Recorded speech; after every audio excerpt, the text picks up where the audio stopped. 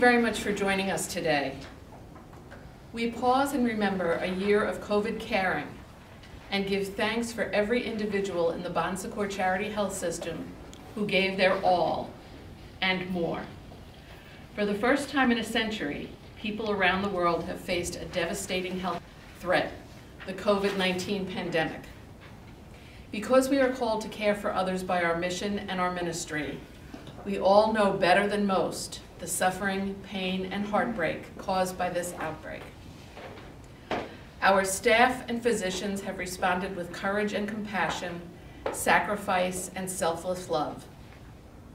Our dedicated staff have used your gifts and talents to be good help to those in need. You have served with humility and respect for the dignity of all. We pray for the day when this virus and all its variant strains have been eradicated. We long to freely gather with loved ones and dear friends and colleagues to hug and to kiss with no fear of spreading a virus. We will get to this deeply desired place. That is attributed to Pablo Picasso. The meaning of life is to find your gift. The purpose of life is to give it away. Maybe over this past year during this pandemic, you discovered a gift you didn't realize you possessed. Maybe it was a gift you found out you had that surprised you. Gift of resilience, gift of strength. Whatever the gift was, you certainly gave it away freely and selflessly as heroes every day during this past year. The gift I see that you all gave away was the gift of your very self, mind, body, spirit, and soul. Maybe there were times you had to be the level-headed one in a difficult situation by being that peacemaker. What a gift. Maybe there were times you were tired and needed a break, but just couldn't take one because someone needed you. What a gift. Maybe there were times your spirit was low, but you had to lift someone else's spirit. What a gift. Lord, make us an instrument of your peace. Where there is hatred, let us sow love. Where there is injury, pardon. Where there is doubt, faith. Where there is despair, hope. Where there is darkness, light. Where there is sadness, joy. O divine Master, grant that I may not so much seek to be consoled as to console, to be understood as to understand, to be loved as to love, for it is in giving that we truly receive. We ask a blessing on all Bon Secours Charity Health System and all its heroes as we continue to care for our patients and communities. And thank you for being that gift, and thank you for giving of yourself as gift. God bless you as we continue to be good help to those in need. Amen.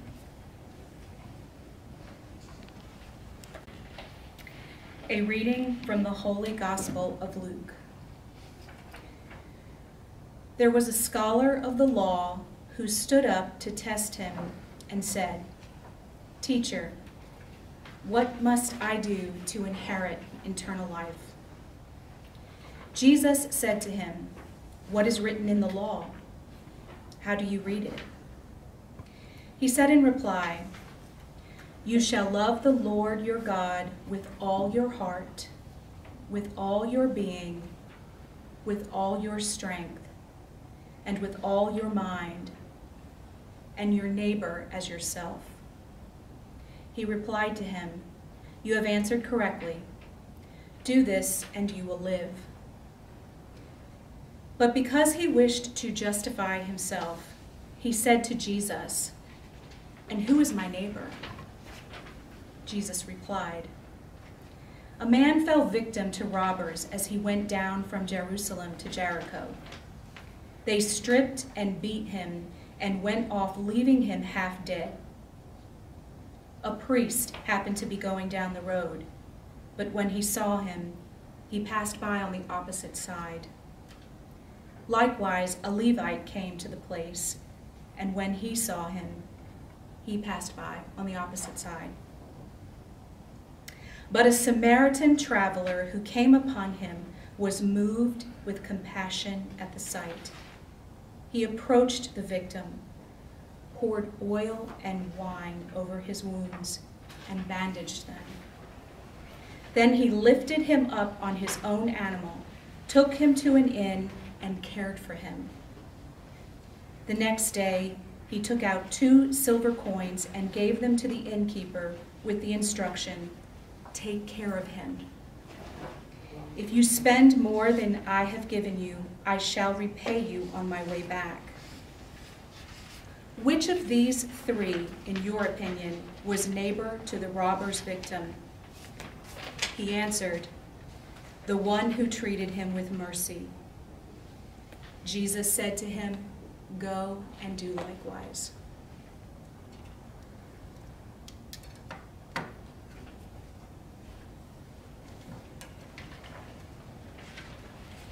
This story was submitted for the Stories of Grace, and it was written by Rosita Benjamin, who's going to read it now.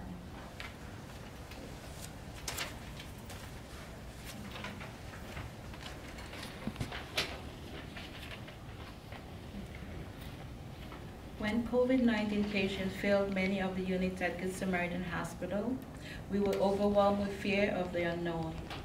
A sense of apprehension filled our hallways. Our units were transformed, and all our staff became unrecognizable, covered in personal protective equipment. Our eyes told a story of fear. We felt lost trying to process what was happening. Our nursing world as we know it had changed, but we held steadfast to the core of nursing, which is caring.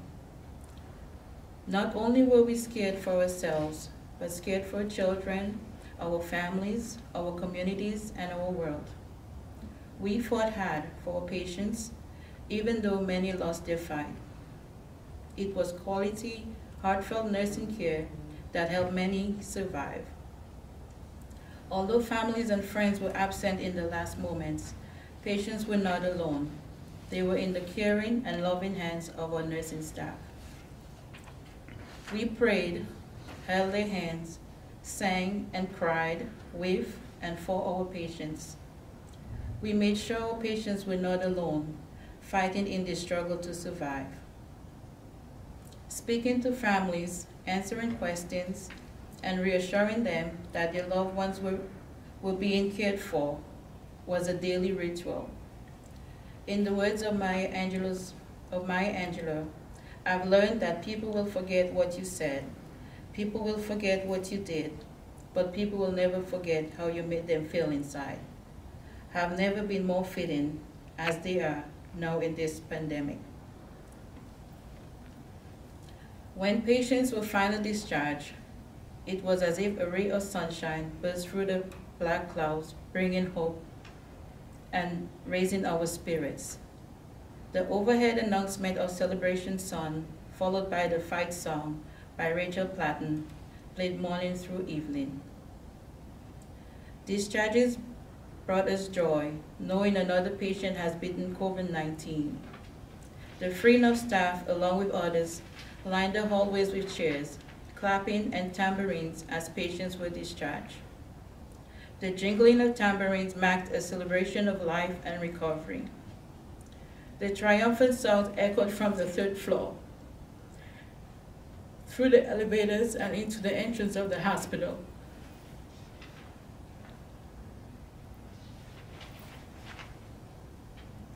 This celebration was a sign of hope for our patients and staff. The words of Rachel Platten fight song, "This is my song, take back my life song, prove I'm all right song. My power's turned on, starting right now I'll be strong. I'll play my fight song" was a tribute to each person's individual journey of healing.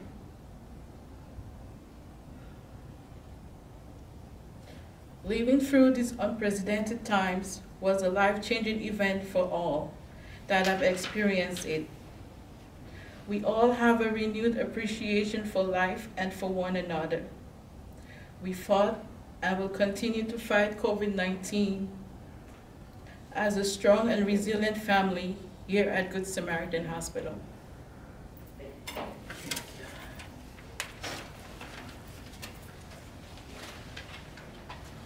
It is my privilege to share this story of grace, submitted by Teresa Krell, RN, Clinical Coordinator for the operating rooms at St. Anthony Community Hospital. Unfortunately, Teresa is unable to join us today. And Teresa wrote, "The mission of Bon Secours Charity Health System is to make visible God's love and to be good help to those in need, especially those who are poor, vulnerable, and dying. I would like to tell you about an exceptional nurse who represents this mission statement in every way possible. Helen Jackson has worked for Bon Secours for almost 13 years. Helen brought with her an experience level that could not be bought at any price. Helen has med-surg, ICU, emergency room, and interventional radiology experience. Helen worked in the ICU at St. Anthony for 11 years. Helen's desire to always be learning and challenged in her life led her to move to a job in the operating room. For the past 2 years, Helen has been reaching her goal as a seasoned OR nurse. Others look to Helen for advice and mentoring.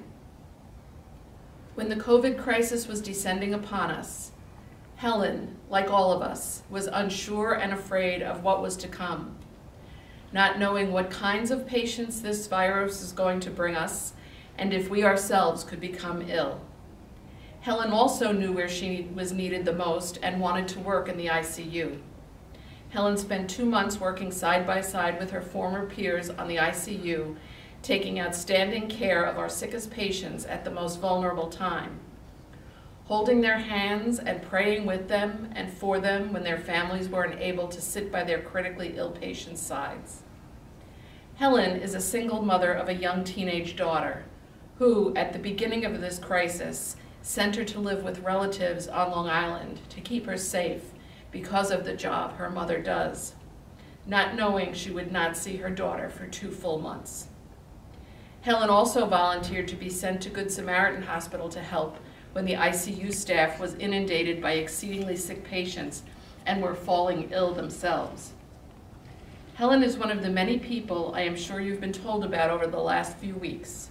I know you have prayed for her and all of us during this time and will continue to pray for our well-being into the future." And she shared, "Being a nurse means you will never be bored. You will always be frustrated. You will be surrounded by challenges, so much to do and so little time.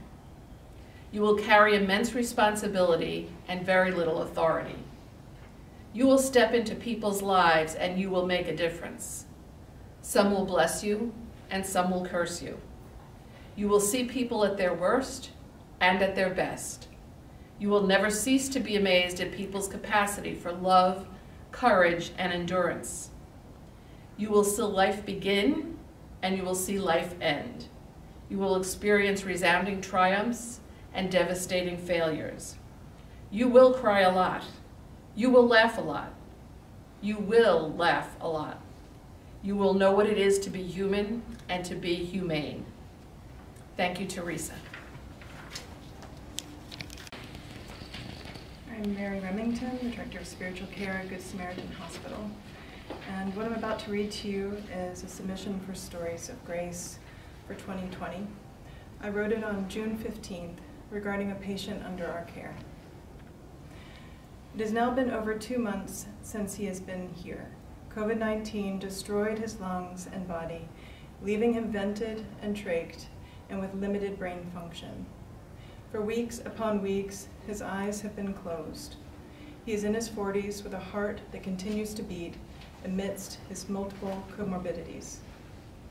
His dedicated sister, also his health proxy, waits at home for a miracle and prays for him daily.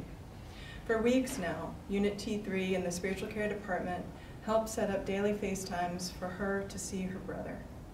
We roll the iPad near his face, and she begins to talk, to pray, to play music for him, all from her home into his hospital room. In the recent past weeks, his eyes have begun to open, and he is showing signs of paying attention to who's in the room and what's happening. Now he looks directly at her on the screen, still unable to speak and unable to move, but looking right at her. Will the miracle arrive that his sister is praying for? Will his body somehow shift into strength and healing to a degree that gives his life back? Clinicians agree very likely not, but the bottom line is we don't ultimately know. No one knows. And without health insurance and the restrictions on where he can receive care right now, it seems he could stay with us indefinitely, and we will continue to be the witnesses of his life journey. I see the staff continuing to care for him with a unique tenderness, as if they too are being held in the sacred question of what it means to be alive, what it means to love, and to hold on to hope. And what of Grace? Maybe it's just the return of his eye gaze back to her upon the screen that will be enough. It's already more than any of us could have asked for or ever imagined. End of letter. And I want to let you know that the patient did eventually go home after 274 days of care at Good Samaritan Hospital. He left being able to communicate verbally, show emotions, and move over 50% of his body on his own volition. His outcomes were nothing short of a miracle. And as you see in the words I wrote then, I didn't know all this would be his outcome. But there was wonder and hope held by many in his midst, and I believe ultimately prayers that were answered. Thank you.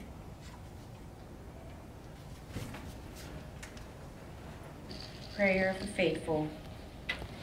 Every human being is the object of God's infinite tenderness.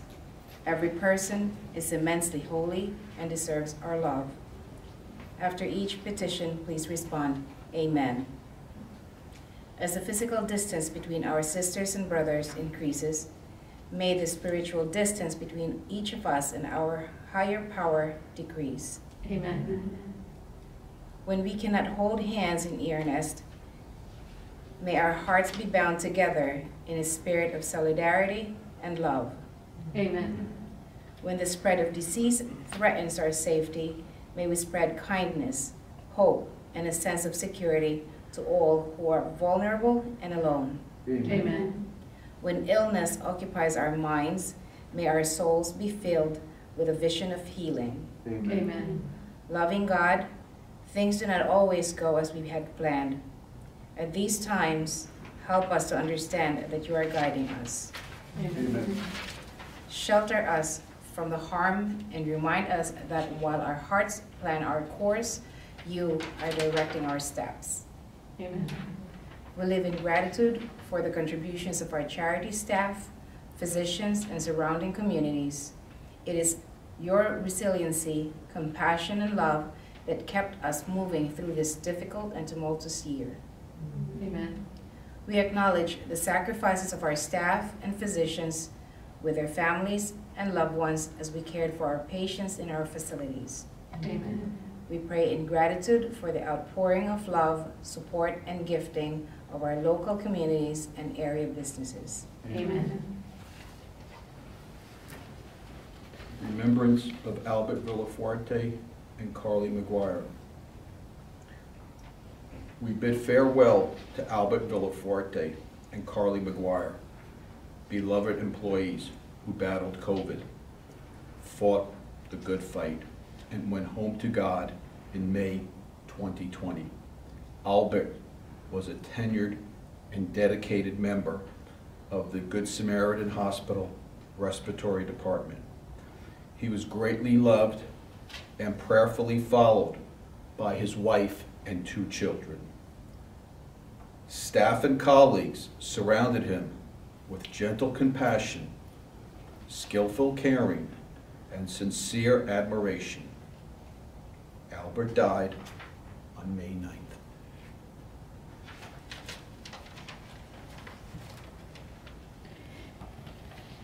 Carly McGuire was a care partner at Bon Secours Community Hospital since 2010. She was diagnosed with a rare autoimmune disease about 3 years ago and had to resign from her position. Her mother and sister are employed with Bon Secours Community Hospital. It is a family tradition of love and caring. In the spring of 2020, Carly was hospitalized with complications from her autoimmune disease and developed COVID-19. Carly's smile was contagious. She truly lived our mission and was a good help to those in need. She was transferred to a New York City hospital where she was called home on May 14th. Both Albert and Carly will live on in the kindness they shared and the love and friendship they brought into our lives. In the rising of the sun and on its going down, we remember them. When we are weary and in need of strength, we remember them. When we are lost and sick at heart, we remember them. When we have joys we yearn to share, we remember them. So long as we live, they too shall live, for they are now a part of us as we remember them.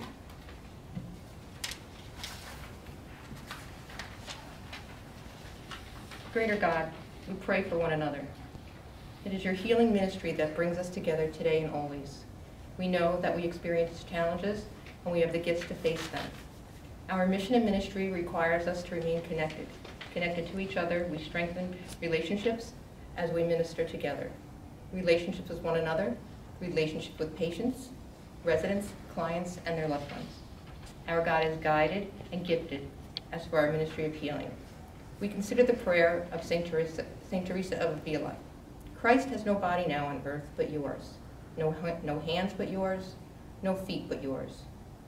Your eyes are the eyes through which the compassion of Christ must look out on the world. Yours are the feet with which he is to go about doing good. Yours are the hands with which he is to bless his people. We pray in gratitude for all of our Bon Secours charity staff and physicians serving the people of God in a very difficult time in our history and in our world. Your sacrifice in the care of others is a gift.